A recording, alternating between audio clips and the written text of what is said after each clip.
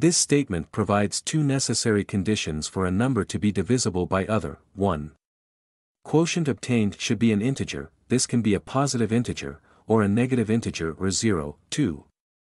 Remainder should be equal to 0, so when I distribute 30 apples among 6 children, each of the children get equal integral number of apples, 5 in this case, this is known as quotient, as well as I am left with 0 apple, this is known as remainder. By same logic, if I distribute 0 apple among 6 children, each of the children still get equal integral number of apples, 0 in this case, and I am left with 0 apple, this is known as remainder. And so we say that 0 divided by 6 is equal to 0. Consider another case, I have now 33 apples, and I want to distribute these apples among 6 kids. I may divide it in two ways. I first distribute 5 apples each, and then distribute the remaining 3 apples by cutting in halves.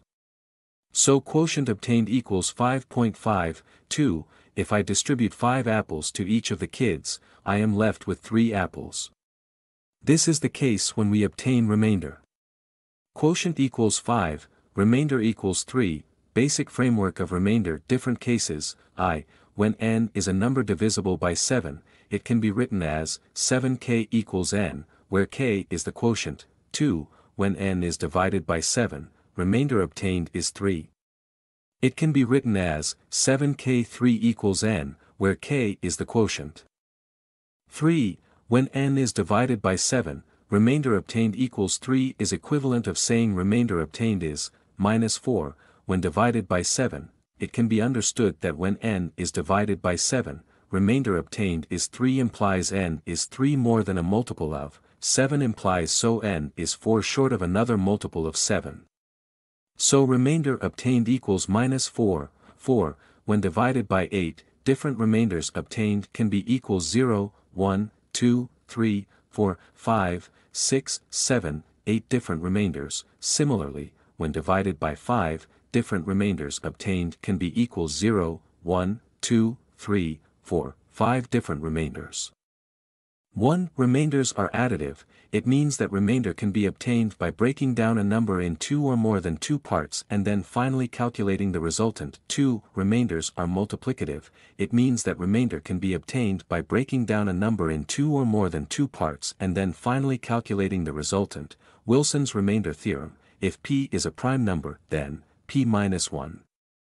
1 is divisible by p, in other words, remainder obtained when p-1 is divided by p is prime number, equals -1, for example, remainder obtained when 4 is divided by 5, remainder obtained equals -1, remainder obtained when 6 is divided by 7, remainder obtained equals -1, remainder obtained when 12 is divided by 13.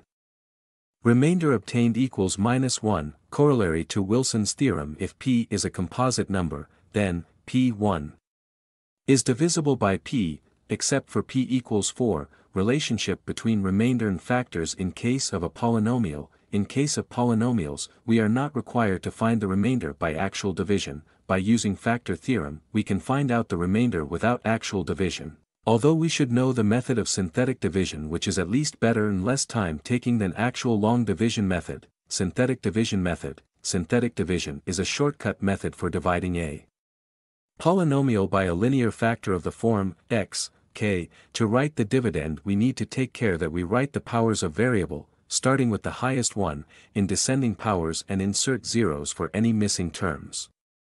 What is the remainder when the polynomial p, x, equals x to the power of 4, 3x squared 1 is divided by x, 2, step 1 start with writing 2, after putting x, 2 is equal to 0, value obtained of x equals 2, on the left-hand side and coefficient on the right-hand side as below. Step 2 write coefficient of x to the power of 4 att the bottom. These values written below second line is the result that we will obtain at the end as below. Step 3 multiply 1, inside circle, by 2, that we have written on the left-hand side, as below. Step 4 add the value above first line, 0, and the value between first and second line, 2, and write the result below second line as below. Step 5, next multiply this 2 written below second line with 2, written on the left-hand side, as below. Step 6, add the value above first line, -3, and the value between first and second line as below, 4, and write the result below second line. Step 7, next multiply this one written below second line with 2, written on the left-hand side, as below. Step 8, add the value above first line, 0, and the value between first and second line, 2, and write the result below second line as below. Step 9, next multiply this one written below second line with 2, written on the left-hand side, as below. Step 10, add the value above first line, 1, and the value between first and second line, 4, and write the result below second line as below.